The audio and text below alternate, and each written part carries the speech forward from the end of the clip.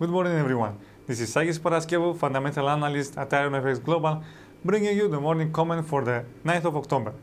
The minutes of the September FOMC meeting show that Fed officials remained uneasy with low inflation, which has been below the 2% target for more than 3 years. In the summary of economic projections, all FOMC participants projected that inflation would be at or close to the committee's 2% longer-run objective in 2018. This means that if the Fed sticks to its dual mandate, it will not raise rates this year. Even though several policymakers since the September meeting said that the decision to hike was a close call, the minutes described a committee that wasn't very inclined to raise rates. Many participants acknowledge that recent global economic and financial developments may have increased the downside risk to economic activity. This signaled that overseas factors are increasingly important in their decision of a liftoff, mirroring the press conference from Fed Chair Yellen at the September meeting. Another point of concern was the strong greenback, which could delay or diminish the expected upturn in inflation. Fed members referred to the strong dollar 25 times in September meeting, compared to around 12 in July.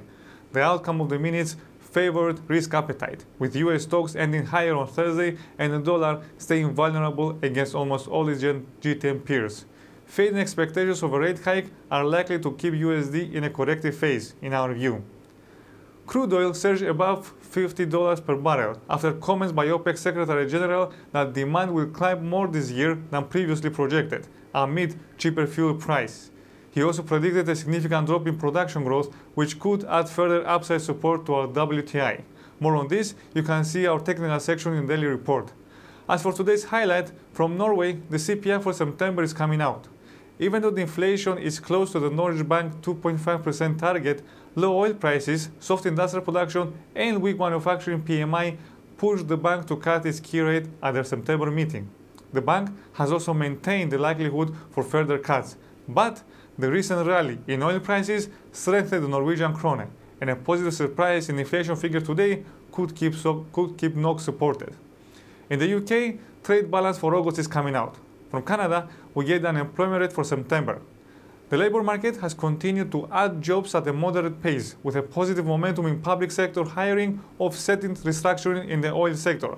With just more than a week ahead of the October 19 federal election, a strong jobs report could strengthen the Canadian dollar. From the US, wholesale inventories for August are due to be released, but this is not a major market mover. As for the speakers, Atlanta Fed President Dennis Lockhart, Chicago Fed President Charles Evans, and Riksbank Governor Stefan Ingves speak during the day. For more information, including technical analysis, please read the full comment on ironfx.com or download our app and get all the information you need to trade delivered directly to you. And also, follow us on Twitter, like us on Facebook, subscribe to our YouTube channel, or circle us on Google Plus to get more trading ideas. This is Sakis Paraskevou, fundamental analyst at IronFX Global, wishing you solid trading.